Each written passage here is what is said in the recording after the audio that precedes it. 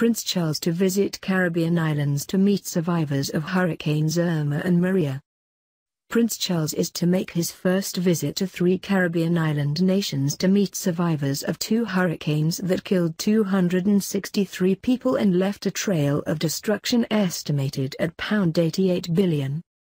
The heir to the throne will tour the islands of Antigua and Barbuda, the British Virgin Islands, and Dominica over 3 days from Friday to show his support for recovery efforts after Hurricanes Irma and Maria laid waste to large swathes of the countries in late August and September. Charles, 69, will be joined during the visit by Penny Mordaunt, the new International Development Secretary, who replaced Priti Patel last week.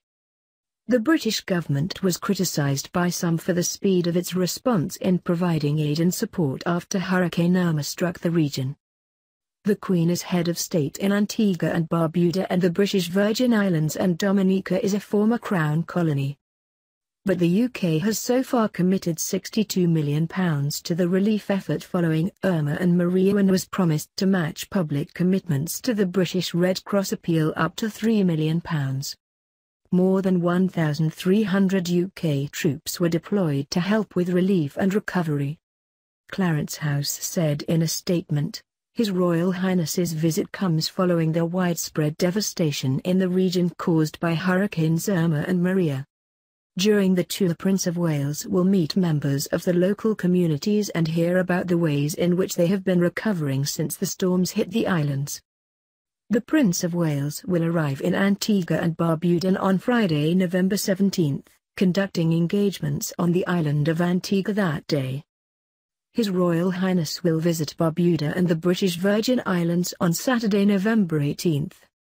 On the final day of the tour, Sunday, November 19, the Prince will conduct engagements in Dominica.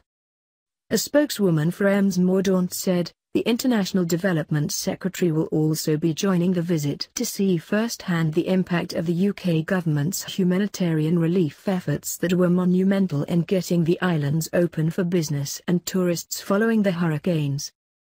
Her visit will demonstrate the UK is committed to working with the affected islands on their long-term reconstruction efforts so that each island can build back better. She will also have the chance to thank our British humanitarian heroes and the military who have worked tirelessly to help rebuild people's lives.